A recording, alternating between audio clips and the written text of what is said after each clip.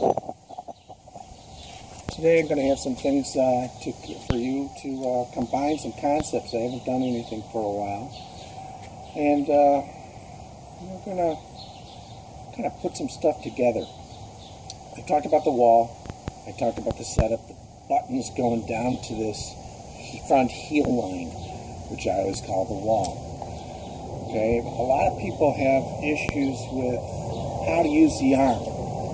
They'll talk about long back swings, short back swings, all these different things. Well, that's all teaching that really doesn't hit it. You can look at it differently. If I fold up, I literally hitchhike. I just fold my elbow and hitchhike to my shoulder. Okay? That's all I'm doing. Just go straight up and look at it. It's right on my shoulder. Now, I personally, for distance, you can go up and down this line anywhere you want. I don't care. It's kind of a personal preference. A lot of people are lower. You know, they turn and they've got their backswing.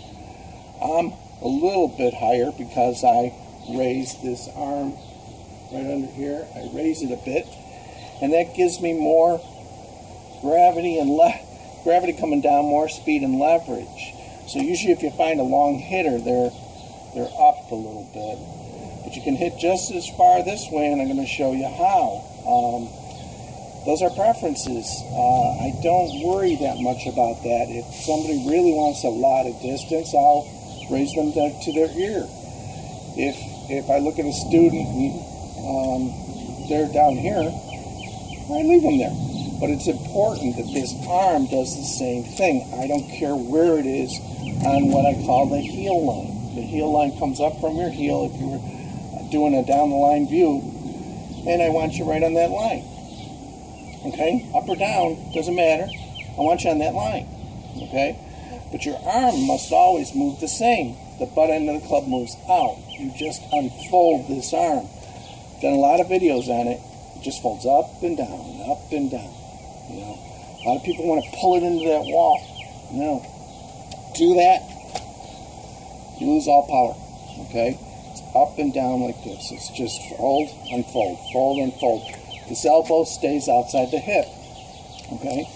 Another important thing that helps a lot of people is how to use that hand. Okay, I think of it as a whip, and I just slung something together here. Alright?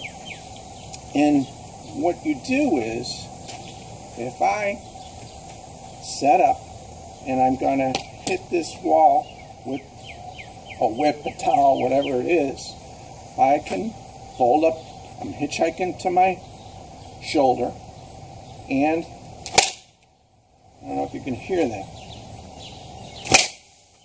You hear how loud that is? It's a really loud crack, and I'm not really doing very much. It's a whip is what I've got. I'm using leverage, and then that chain of kinetic energy goes down through the different levers all the way to my fingers, and it makes that sound. Okay? That's what I'm doing. That's where 85% of my power is coming from my arms. And honestly, it's mostly my right arm. I do use the left, of course. Alright, so you can snap just as hard and get that loud crack. So if I faced you this way, okay, the arm movement hitchhike to my shoulder, I get a little quarter turn of my shoulder, not the big 90-degree one everyone talks about, no. And I snap it. Okay? I deliver it with this kind of speed. Anyone can do it and immediately pick up, you know, I'd say 20 miles an hour, 10 miles an hour is minimum. And it's about the usage of your arm. I'm going to have you look at a video, and it's called, it's in my playlist, and it says golf's, I believe it's golf's 5 most important 5 lessons. It's in my playlist. And what you'll see there is one of the most important ones that's in there is about how to deliver a side crack in a whip.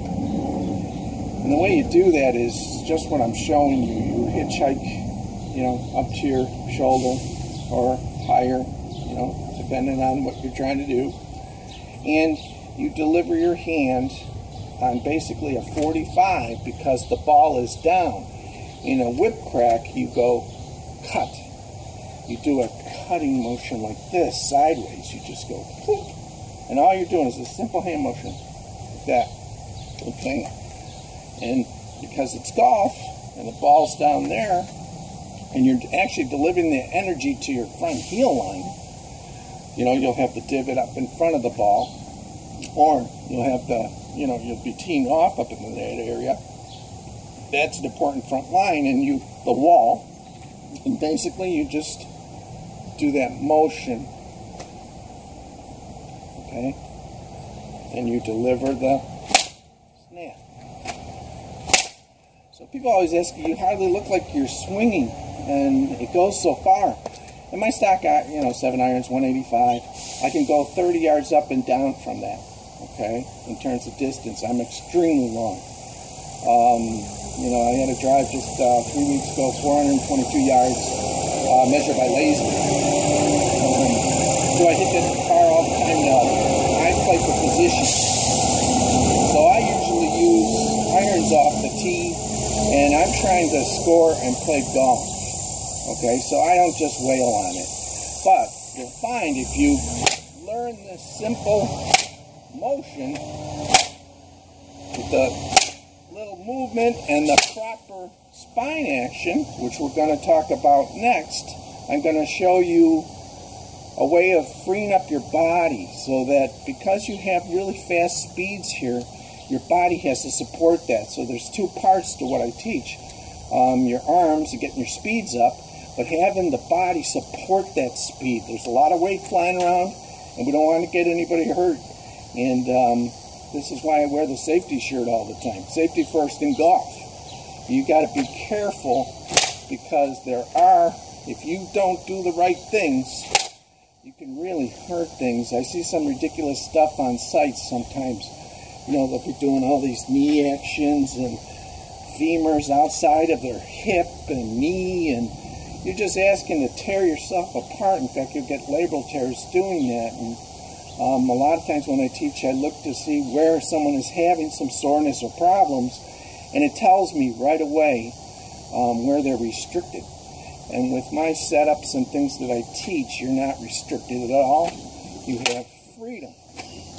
And it's not hard, because as you continue to, you can put as much energy as you want.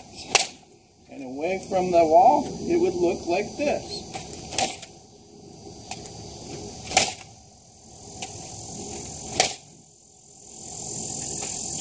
Okay, we'll go on to the second part of this, and I think you guys are going to learn a lot, and I'll give you the feels.